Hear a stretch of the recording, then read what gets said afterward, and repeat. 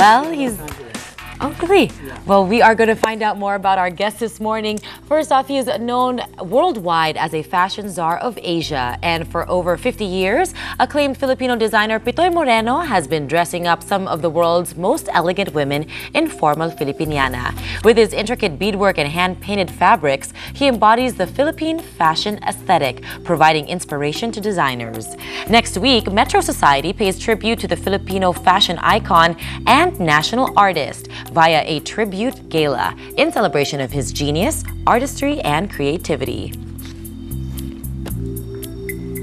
And we're very happy to be joined in the studio this morning by Metro Society Editor-in-Chief Raul Manzano and two of Pitoy Moreno's muses, socialite Conchitina Bernardo, consultant for the Pitoy Moreno Tribute Gala, and 1975 Miss Universe 4th runner-up Chiqui Brosas, as well as Pitoy Moreno's best friend, designer Eddie Ocampo. Good morning to all of you, and thank you so much for joining us. It's wonderful to see, I mean, I'm sure you guys are all friends as well, but the four of you unified in really paying tribute to such a fashion czar of Asia and our national artist Pitoy Moreno. Yeah, we believe that it's time to. I have my mic now. Thank you. We believe it's time to honor Pitoy.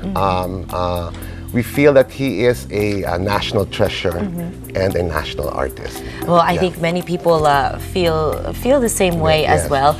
You guys didn't fall short of doing any sort of tribute in the new issue of Metro Society. Oh yes, we devoted the whole issue to Pitoy. Issue. The entire issue is on Pitoy Moreno. Tell us about the perspectives that you guys. Okay, we did Pitoy in all his different angles. No, as an international designer, as a couturier, as a foremost as a Filipino. And we interviewed all these lovely people here, and they assisted us in putting the magazine together. So we have different perspectives of Pitoy. Seen through the eyes of his closest friends, right? Well, I guess let's find out how we can really get to know the Pitoy Moreno through people who know him best. Ma'am, you know him for so many years now, I guess. A long time. I've known him for a very long time. Let's not go into the number of years, okay? But it's been a long time. But it's been short in the sense that it's been very nice. He's been more than just a couturier. I've been more than just a model as far as he's concerned. He's treated me like somebody he loves, and the feeling is mutual. He saw me through my wedding, my children's weddings, and he has refurbished a christening gown that all my grandchildren have been using. Pitoy is not just a couturier to me. He's a lifelong friend. Well, that's very, very fortunate of you. I know there are a handful of people who can really call him a dear friend. Yes, that's true. What is he like?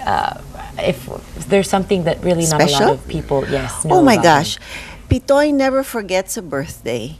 Never forgets an anniversary. He's famous for his buko pie. Okay, there's no buko pie like Pitoy's buko pie. Whenever you invite him, he brings it to a party. He's very thoughtful, and more than that, he's very caring. My mother was ill for a very long time. My mother and he had a bond.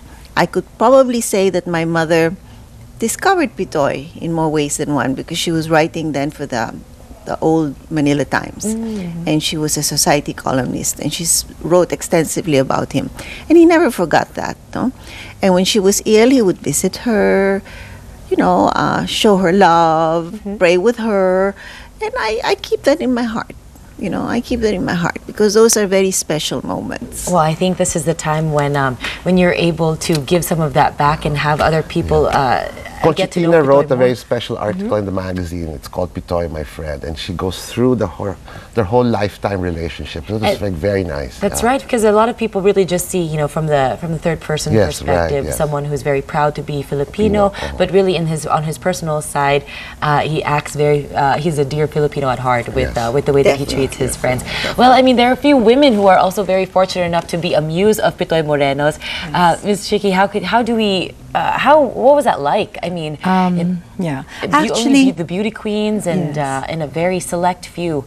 Well, before I became a beauty queen, he actually had a group of ladies go to Europe to model. So we were together for like a month. And it was really lots of fun, you know, being with Pitoy. He would always be very cautious about, you know, how we present ourselves. He would always say, "Okay, smile, ladies." He'd be like our parang father, you know, when He was always yeah. like that. So he was very, very caring and very protective. And I remember when I joined the beauty pageant, and this was for the Miss Universe in El Salvador in Central America, he lent me a gown, and that gown really rated high. It was one of the reasons why I think I placed in the contest. Well, I mean, his intricate attention, his attention to attention to detail. Is really Very- quite beautiful. I know we have some pieces I think we're going to see a little bit later on yes. that are also going to be seen on the show. But of course, I want to ask one of his dear friends that has known Eddie, him yeah. through since you're 16, I guess, or Eddie, right? Yeah, I just came from the province to go to college actually when then one of the friends, Gilbert Perez, who was a professor, was my professor, and then he saw some of my sketches and they got so interested, and he brought me to Pitoy, and ever since that time it was love at first sight, you know. He right away sensed my Talent. talent and you know, who doesn't want to meet Pitoy Moreno at that time, you know. It's everybody- Eddie's it's everybody's accompanied dream. him on over 40 trips abroad. Yes. 40 fashion Yes. trips. Wow, I mean, you guys have really spent a lot of time together, and that's surprising because I can't seem to stand my before best we were, friend. actually, he basically made me, you know, he molded me into what I became, you know. Although I did not practice my craft in here, I practiced it in the States, you know. But he was responsible for everything I knew. Now, when you see pieces that Pitoy has created, are there things or aspects about it? What aspects about it do you particularly say, that's Pitoy, my friend. I see my friend in those pieces. Definitely. Well, for example?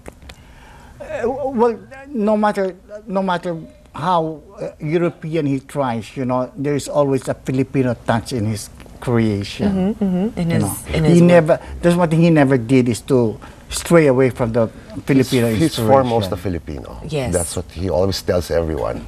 Well, there's definitely to be a lot to be proud of in the pieces that he creates. We have two of them here with us, and these are going to be found as well in the Metro Society party. Yes, and it's going to week. be modeled by a professional model. Oh, wonderful! Tell us about the two pieces, Raul, if you may. I think Eddie would be the best to Eddie, talk sure. about it.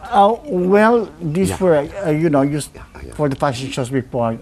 Can I mention the name of Yes, both? yes. Carol. Okay, the black gown was modeled by Carol Masibay, you know, and the other one was used by, well, a lot of them used it. It's Karen Agustin. So this has been around the world so many times, actually. Well, I mean, you take the classic Filipiniana, and there's definitely a modern twist to it. I mean, the print, draping. the draping, and then and the detail in the back of that black dress. Conchitina just discovered some beautiful my gosh. Mrs. Marcos gowns by Pitoy. Wow, will those be showcased You as know, well? Oh my It was God. Eddie and Amazing. I yesterday. We opened a trunk and we found the most fabulous gowns. Wow. And it turns out that Mrs. Marcos had asked him to just keep it for her, no? And these were gowns that were, Eddie, tell me, you were raving. Actually, because you know, Calados, the first you know. time they didn't show us those things, you know. So I told them finally, because they were bringing the wrong things. So I said, let me go up and take a look.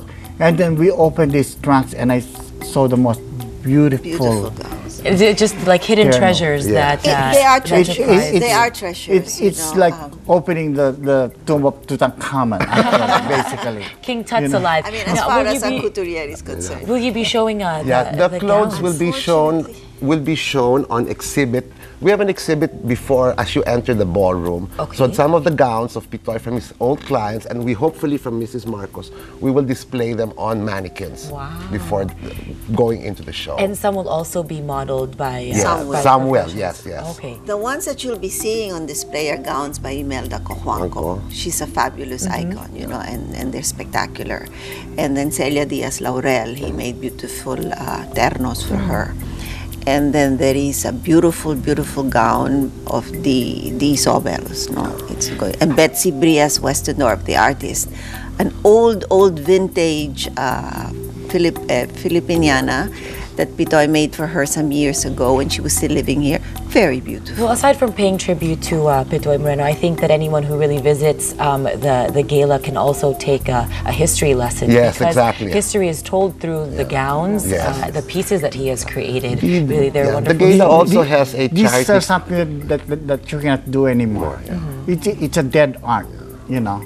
Well, we will relive it. We will relive it at the gala. The gala is when again, Raul? It's on November 21. That's all we can do. Yes. But we November cannot do 21 anymore. Monday. I will be there. At the Edsa Shangri-La Hotel. We'd like to thank the Edsa Shangri-La for hosting us.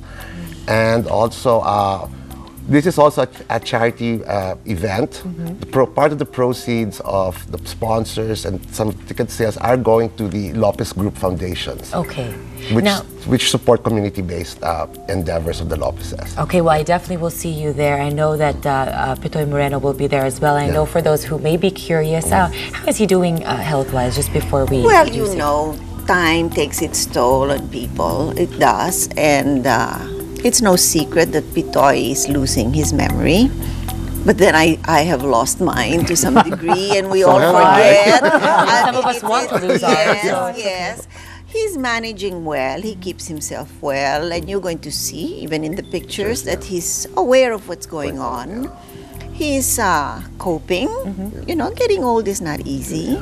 He's coping, and he's doing quite well. Well, it'll be a great party for him, a great celebration of his life and his work and his art. And that's on the 21st. On the 21st, yes. Okay, we'll see you all there. Thank you so much for coming in this morning. Thank It you. was a pleasure. Thank you so you, much. Ginger. Pleasure. Now, up next, join